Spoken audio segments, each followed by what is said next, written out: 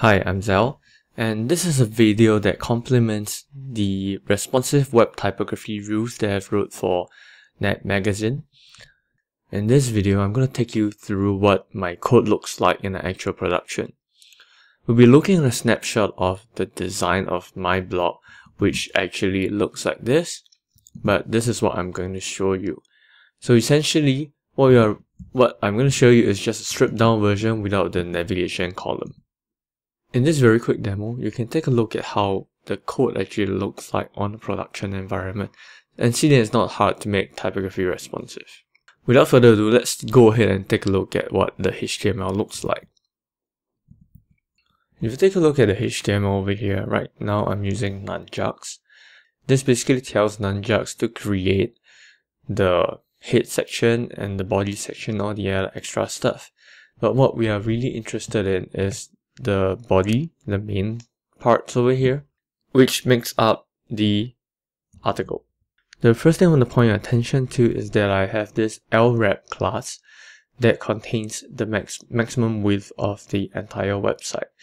Then I have an article.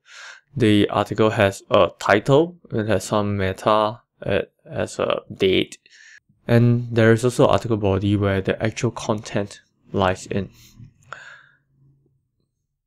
Now let's go to the CSS side of things. Alright, in my CSS, I always begin by importing all my libraries, followed by my variables, then the mixins and functions, and finally the rest of the stuff that I'm going to show you. The things I'm going to show you are so short that I can put it into a shame file and show you from there. So let's take a look at what goes into the library first.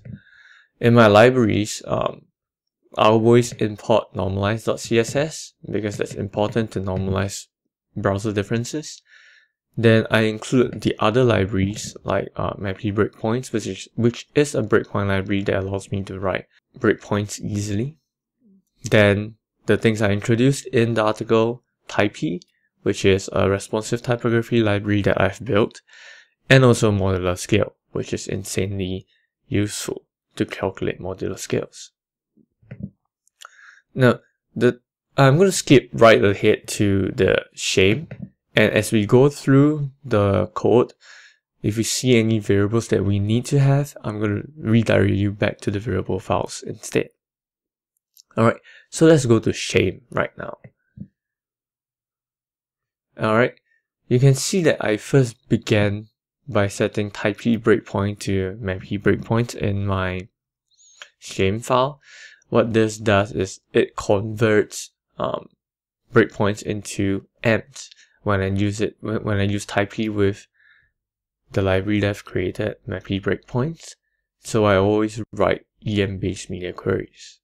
You should always be writing media queries in em, but that's not the emphasis of what we're going to talk about today. What we're going to talk about starts from HTML and further on. So let's take a look. Right off the bat, you can see that in my HTML, I've included this thing called typy base. Now, what does that do? What typy does is it creates font sizes and line height from a variable called typy, which is a size map. Without any breakpoints, my font size will be 17 pixels and a line height of 1.4. Then as we go along at medium, wide, mega, and ultra breakpoints, I increment the sizes as we talked about in the article. So to make sure that it's easy to read no matter which device the reader is reading on. So what it does is it takes the breakpoints from the breakpoints map and calculates and gets the pixel value from here and output it inside the CSS. So let me just show you what it looks like in the styles.css file.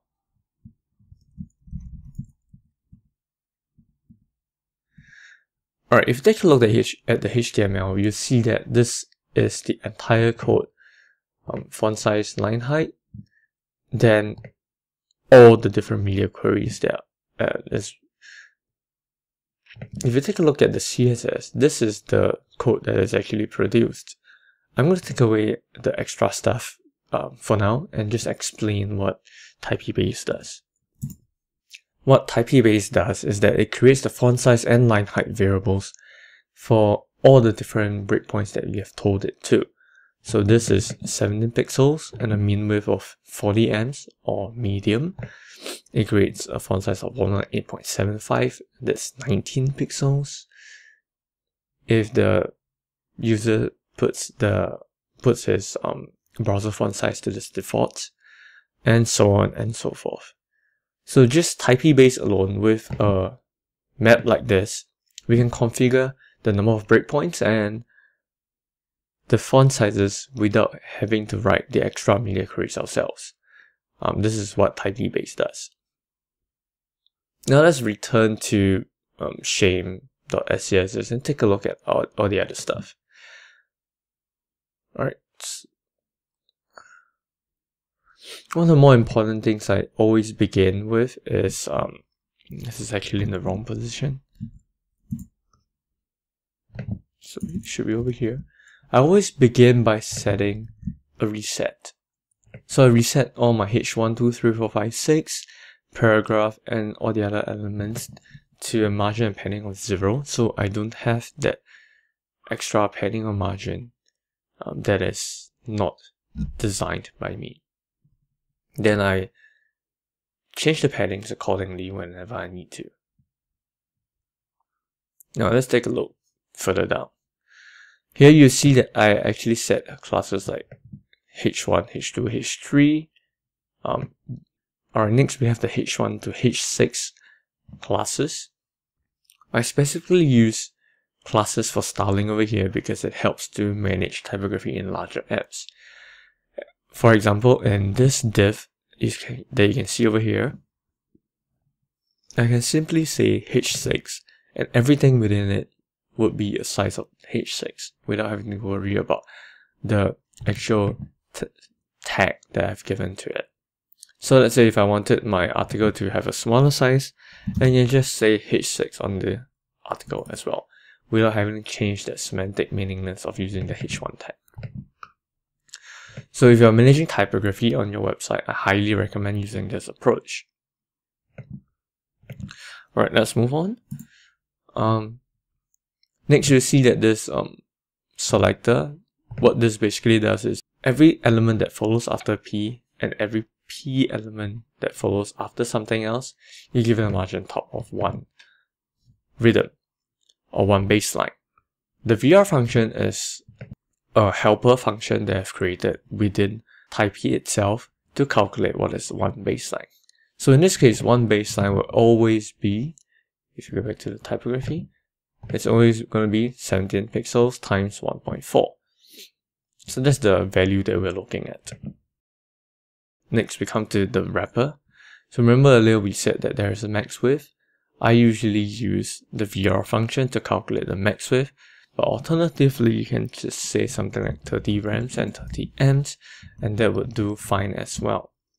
I prefer to use VR because there's this, I'm repeating the white space to a certain number as well. So this is where the repetition comes in other places that you might not expect it to be.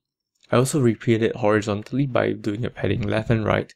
So if you resize the browser downwards, you can actually see that there's a padding of 1 rhythm of 1 rhythm or 1 baseline. I like to call it rhythm because it's easier for me to call it that way, but it means the same thing.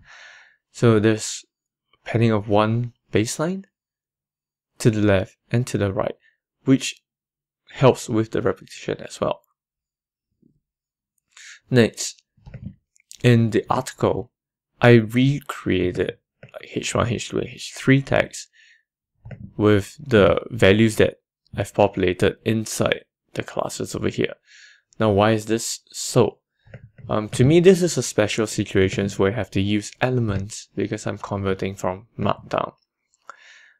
I don't have the luxury of going into the article classes and writing classes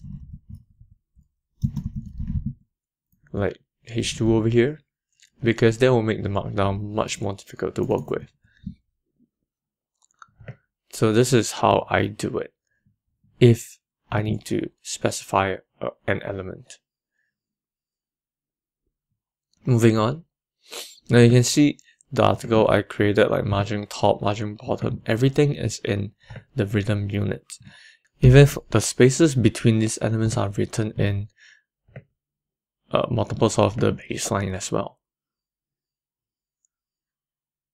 Oh, I realized I forgot to talk about this. So what this does is basically the same as type base, just that it gets from the specific format that you have set it, instead of using type as the variable. So this is basically how I create responsive typography for my websites using the library that I've created. If you don't want to use the library I've created, that's fine as well. Just bear in mind a few responsive typography principles that we have talked about in the article and you'll be fine. Alright, thank you, and I hope you enjoyed it.